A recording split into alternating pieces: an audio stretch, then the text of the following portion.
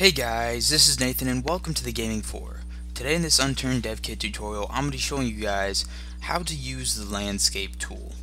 Now to start off, where you need to find the landscape tool is under the Windows, and then you got to go to the landscape tool. And I actually already have one open. I just have it stuck right here on the sidebar. Now there are a few things that you need to do before you can actually use the landscape tool. And the first one of those is you need to have a landscape object in your hierarchy. Now as you guys can see, this is the hierarchy tab, and this will show everything that you have inside of your world, including objects, your landscape, stuff like that. And in order to get a landscape onto there, what you have to do is you have to go to the type browser. That should be another window. As you guys can see, we've got the hierarchy and the type browser window. You'll need both of those. And inside the type browser, you need to just click on landscape or double click. Either way, all you need to do is get one of them in your hierarchy.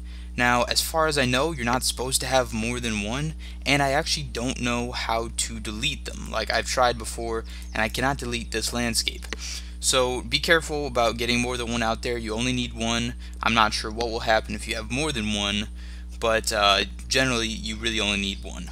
So when you first add the landscape to the hierarchy, it will automatically give you a tile. And pretty much what the tile is, it is a location on your map. Like, you can create multiples of them using the tile tool here, and it's a location on your map where you can create your landscape splat and height map and stuff like that. It's sort of just a large section of landscape. So by default, it will add a tile in here, and if it overlaps with the normal one, I think you pretty much want to get rid of that. So placing and deleting tiles are pretty simple actually. All you have to do is press 3, select the tile tool, and then click on the landscape. And pretty much this will just create one of these blank areas that you can work on. Now you can deselect these, and at that point it won't be selected. And if you select it again and you want to get rid of it, you can just press the delete key. And you guys can tell that if you have it selected if you see it highlighted in yellow. So pressing the delete key will get rid of that, and obviously any changes on there will be gone. Now just a warning, if you look into transactions, you can only see spawn landscape and that sort of thing. You cannot undo deletion of tiles. So if you've worked on this tile and you've got some good height maps and some good materials painted on there, if you delete it, I do not think you can undo that. So be very careful when deleting your tiles. Alright, so once you create a tile, using the rest of the tools is actually pretty simple. So as you guys can see, if you've got the landscape tool selected, we do have some hotkeys here. 1 will put you into height map mode, 2 will put you into splat map mode, and 3 will put you into tile mode. And of course you guys can place multiples of these and I guess create a good background for your map. But for this tutorial, I'm just going to be focusing on one right now, so I'm just going to work on one of these. So also something you might notice is that you've got some other options and buttons down here underneath your tile, and you've got the reset height map, reset splat map, and normalized splat map. So pretty much what these do, reset height map is going to reset the height on it. So let's say you've drawn some hills. If you press the reset height map button, it'll flatten those all and it'll go back to where it started. Reset splat map, so pretty much the splat map has to do with materials. And so resetting the splat map will remove all the materials you have on your tile. And for the last one, normalized splat map, I'm not really sure what it does. So let's press 1, and that is the hotkey to get into the height map tool. And once we are here, we're faced with sort of a little drawer thing, and there are also some hotkeys with this. Now, I don't know if you guys' interface looks exactly like mine, but I know compared to the one Nelson has, because I saw one of the videos he posted, mine does look a little different. So please let me know in the comments if my interface here looks different. So first of all, one of the good hotkeys to know is the B hotkey. So if you hold B and you drag out, it actually changes the size of your tool. This is about the same as using the slider to change the size in the normal editor. So let's say I want to keep my size like that. You can let go of B and it'll be set at that size. Another good hotkey is the F hotkey, and that controls the fall off. Now pretty much what the fall off has to do is it adjusts the strength of the tool itself. So any of the area inside the inner circle is going to be at 100% strength, and any area outside is going to be at a lower strength.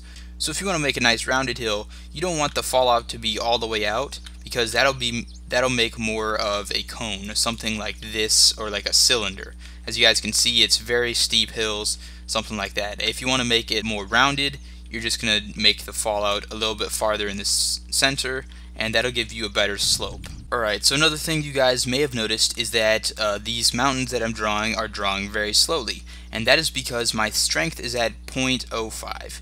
Now the way you change the strength is with V, and this one works with color. The more green the color is, the higher the strength is. The less green and the more red, the lower the strength. And actually this actually decreases and increases based on how far away your cursor is towards the center.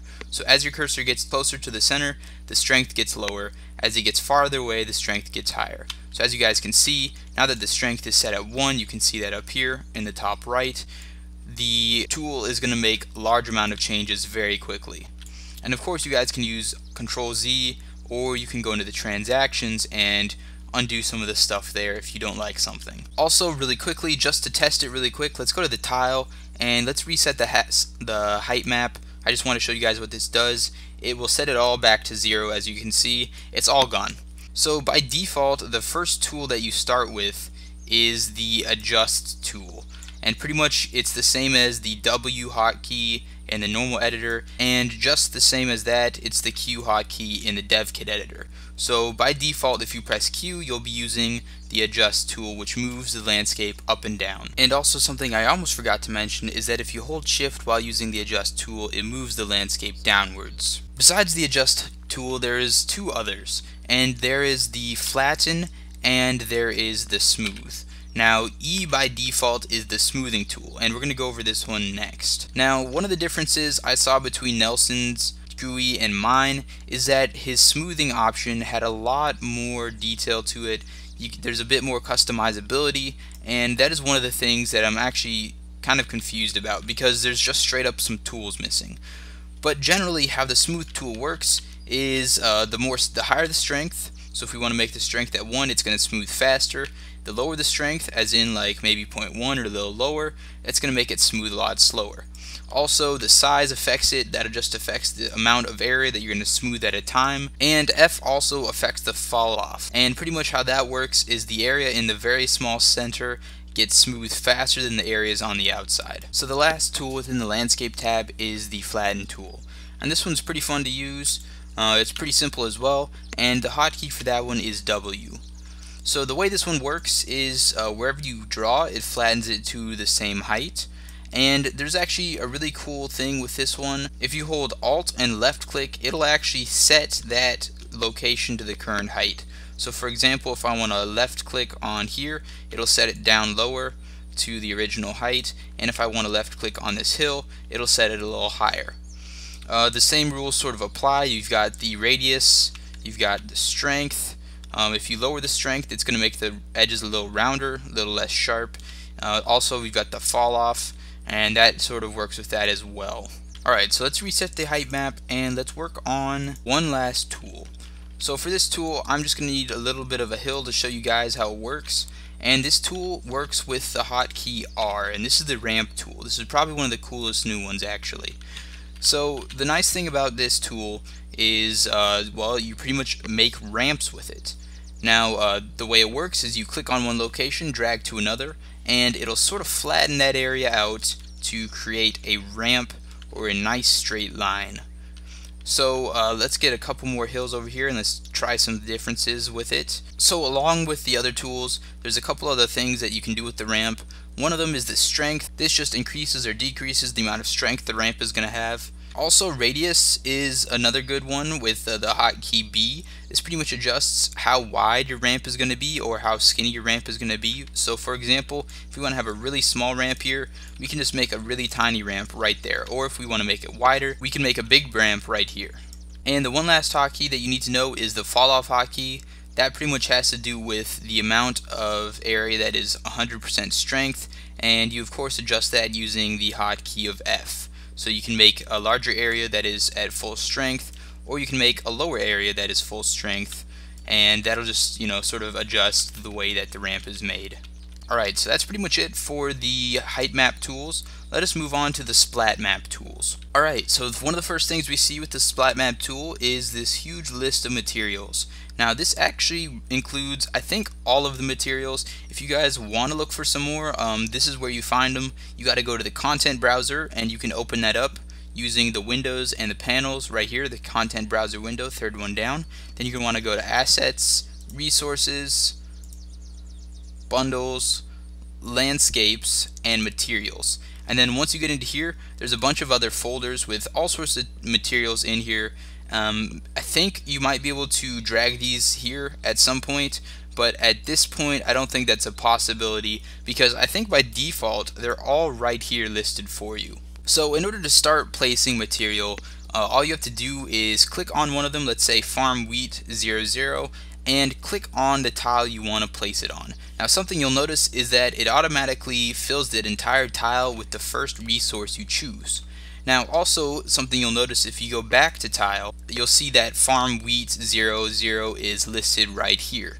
Now if we for some reason don't like this material or we want to get rid of it, you can actually press this X right here, and that'll remove that material so that you can have a new default material. So let's choose a good default material and let's make that grass. So we'll just make the normal grass as the default material. Now, just like the height map tools, there are some hotkeys that control the width and the strength and the fall off, and those should be the same. So B is the width of the tool, F is the fall off, V is the strength, and they all work the same as with the height map. So in order to paint a second material onto your landscape, all you have to do is select the material right here and then start painting it on. And if you actually check back on the tile page, you'll actually notice that the second material is added here. And also something to note is that you can only have a maximum of 8 materials per tile. So as you can see, there's 0 through 7. If you count them up, that's 8 separate materials. You cannot have more than that. And you know, if you try to paint more than that, it'll just ignore you. You can only paint that many. So besides that, the painting of the materials is pretty normal actually. It's very similar to the normal editor. And of course you can customize like the fall off and stuff like that, so you can make it a little more gradual.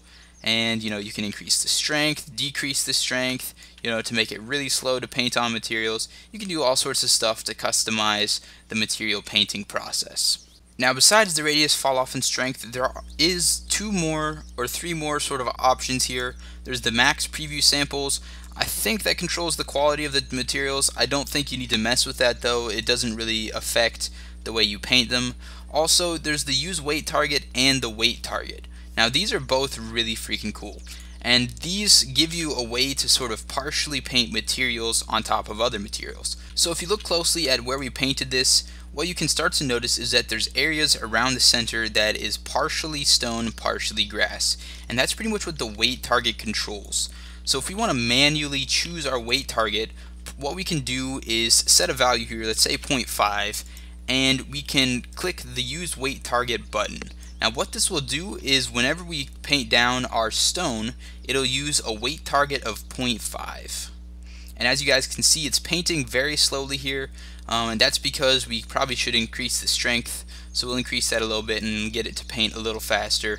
And what you guys can start to see is that you start to have a 50-50 mix of stone and grass. And this is a really cool way of just adding sort of textural effects to your landscape.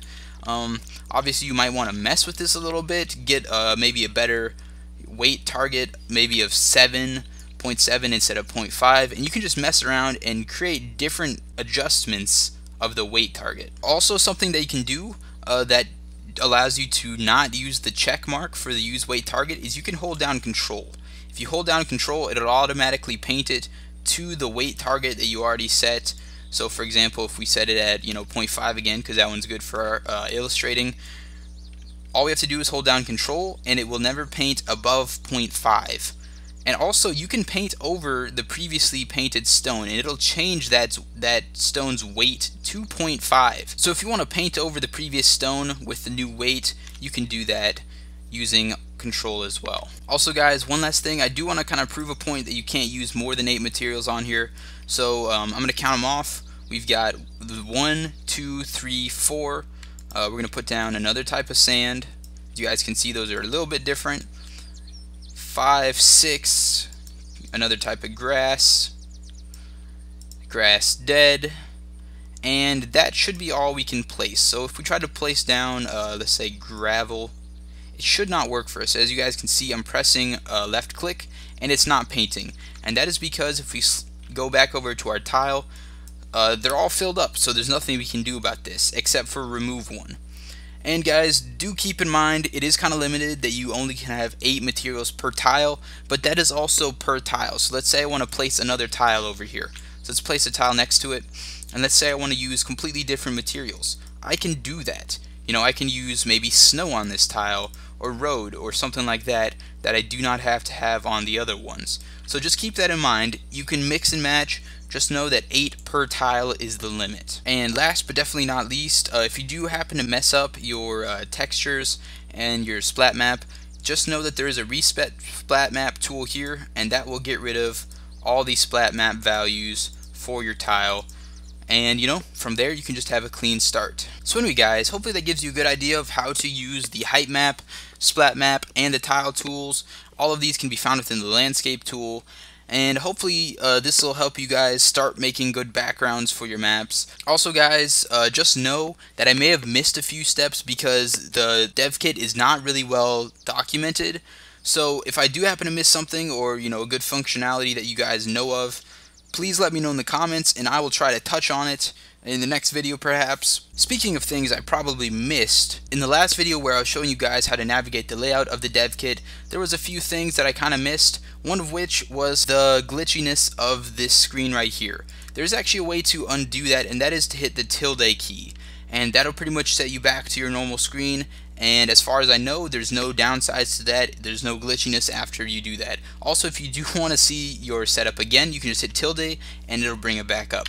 So that's sort of a miscellaneous sort of fact that somebody told me in the comments. Also, if you guys do use the normal editor, for example, let me hit just edit here, and once you're in the editor, if you do want to see some of the dev kit tools, you can hit tilde. Now the downside to this is you don't get the nice movement options. You have to use the normal movement options, and I don't think you can use the actual dev kit tools. You can't use any of them, but you can see your dev kit layout.